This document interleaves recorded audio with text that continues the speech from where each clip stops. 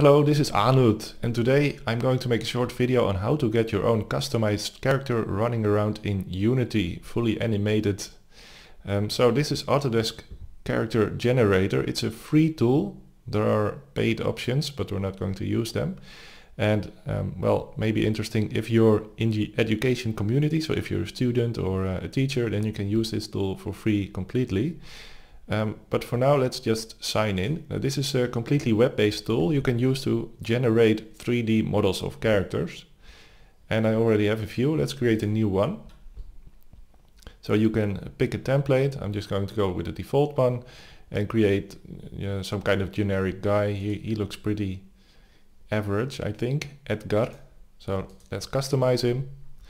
And the way this works is for the face, for the facial features, you can blend between different faces.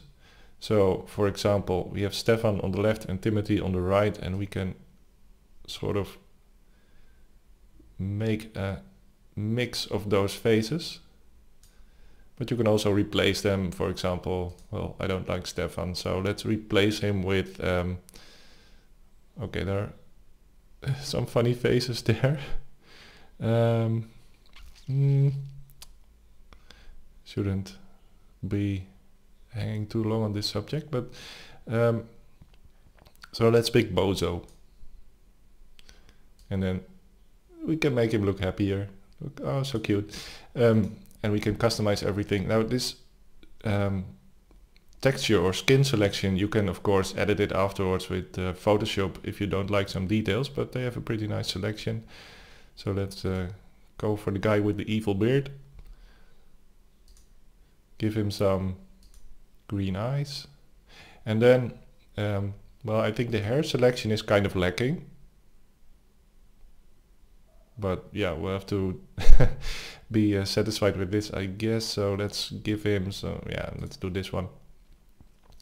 And then we can give him a body and make him wear some clothes. So, well, the default is fine.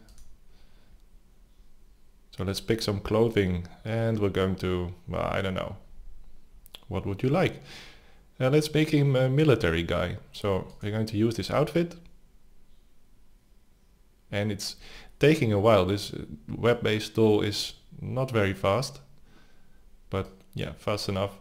So finish and give him a name. Let's call him Jeff. I don't know why, but let's call him Jeff. And this is our 3D character, and we can easily import him into Unity.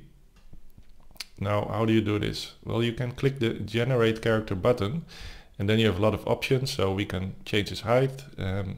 Now, the things with the blue circle, they're paid features. So if we want to use the tool for free, we can use the low poly resolution, which is fine for a game.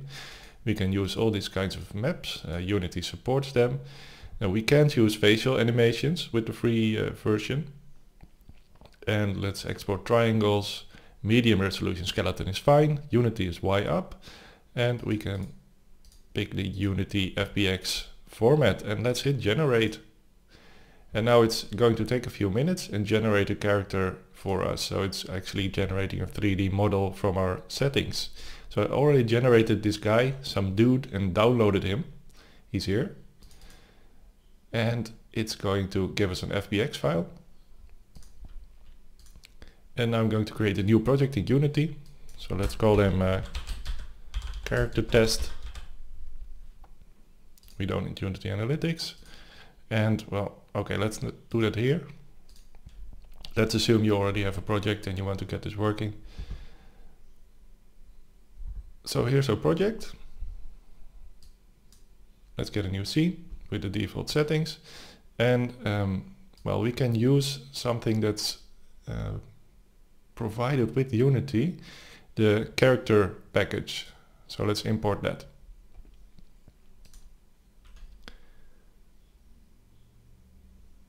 And this already has some default scripts for an animated character. We can use it with our own character. So come on, faster.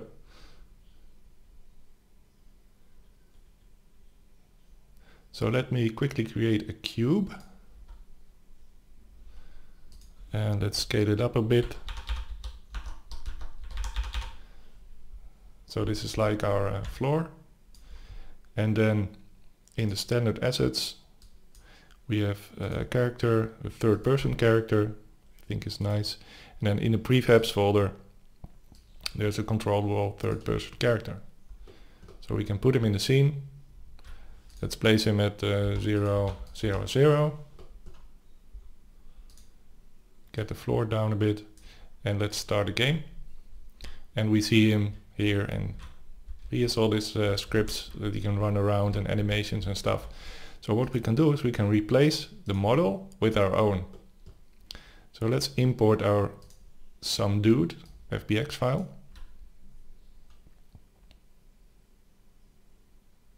It's taking a few seconds.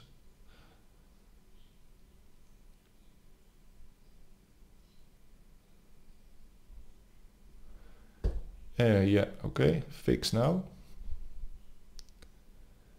So here we have the model, and it's very important under rig to specify that we're not having a generic animation type, but a humanoid. Then hit apply.